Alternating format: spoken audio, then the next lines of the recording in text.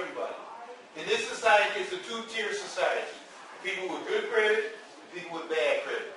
They got something for you if you got bad credit, but you're going to have to pay more for what you get, okay? And that's the way it is all the way through. They got something for the nice people and they got something for the bad people. We know the people are not really bad.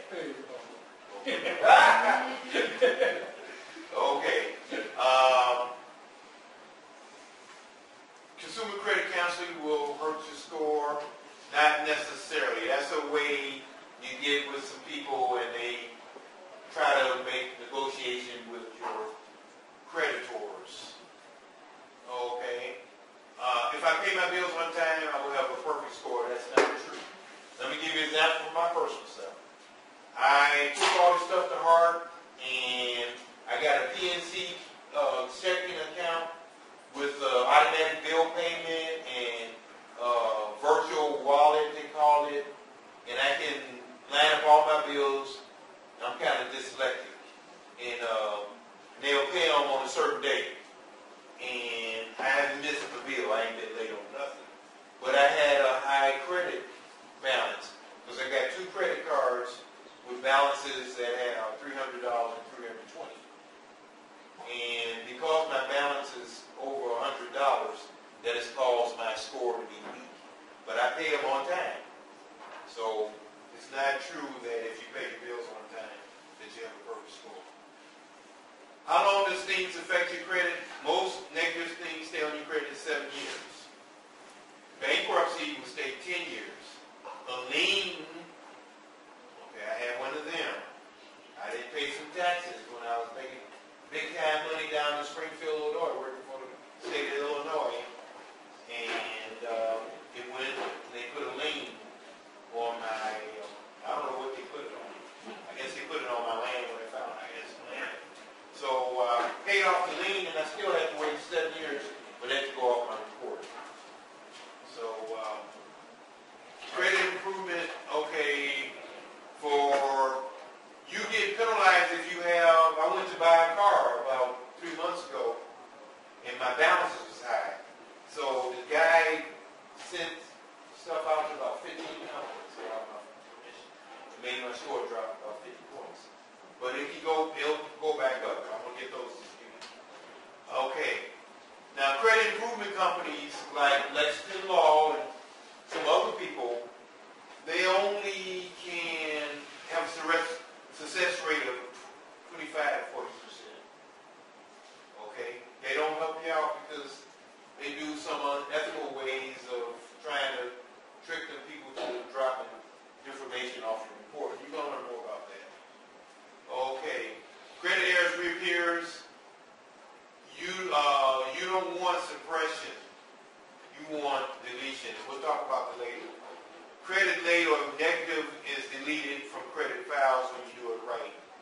Your effective action depends on when you need your credit and what you can, negative stuff you get off your credit and your credit profile.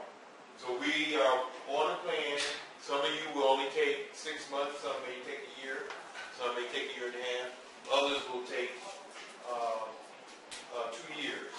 But all of you have perfect credit if you learn the rules of the game, and we're about to teach you that right now. Any questions? Hear none, we'll move on. Okay, there's 22 points used to determine your credit score. 5 are significant. 10% of your credit score depends on the type of credit. You have revolving loans, which is credit cards. Installment loans is like a car or a furniture bill. And then you have cards like the Home Depot card.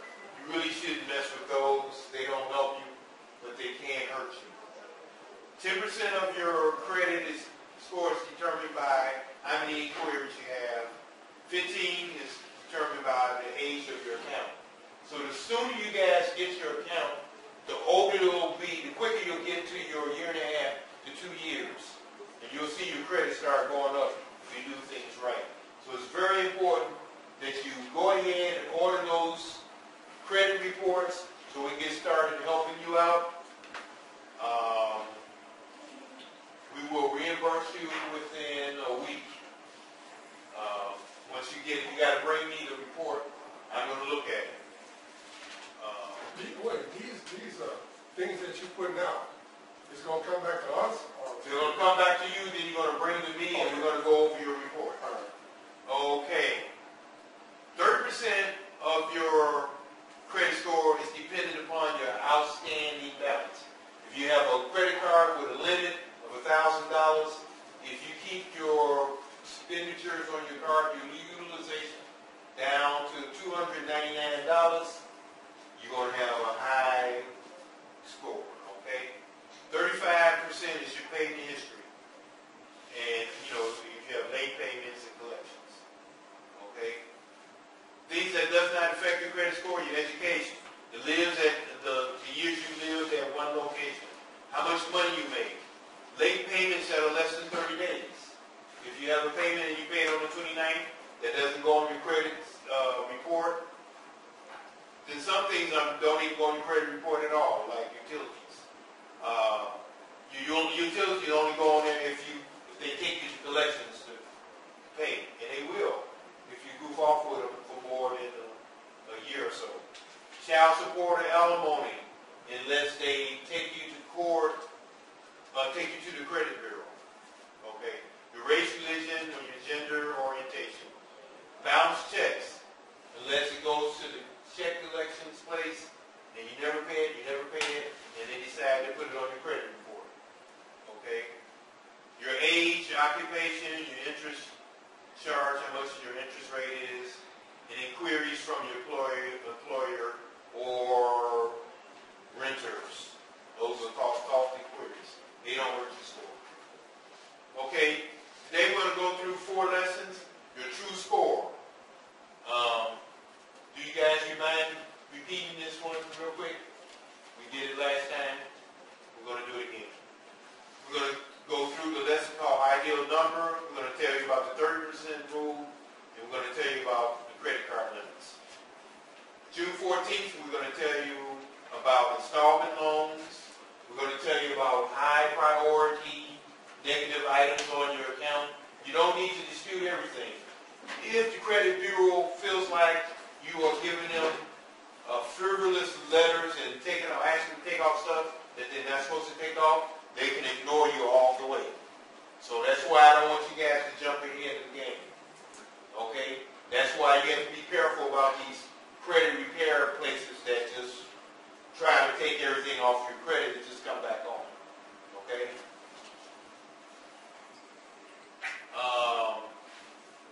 Negotiate your collections. There are certain things you need to say and do. We're going to have Lexington do that on your behalf. But we're going to counsel you first so you can tell Lexington what you want done.